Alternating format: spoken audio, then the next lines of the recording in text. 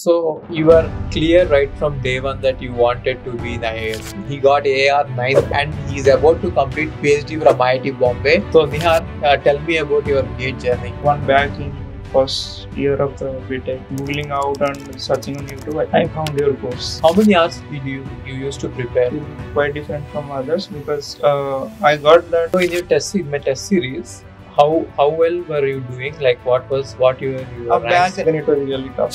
So I don't know if I should say it on record, but all that you got due to test series. Test series. So test series is very important. It's must. Without December and January, these 2 months I was heavily focusing on. You need to publish at least 3 papers. How many did you publish so far? All international. What are the places you traveled? Why don't you teach our students AI for GATE DA student? In campus placements, which company did you got placed in? I got in. But then you left the job.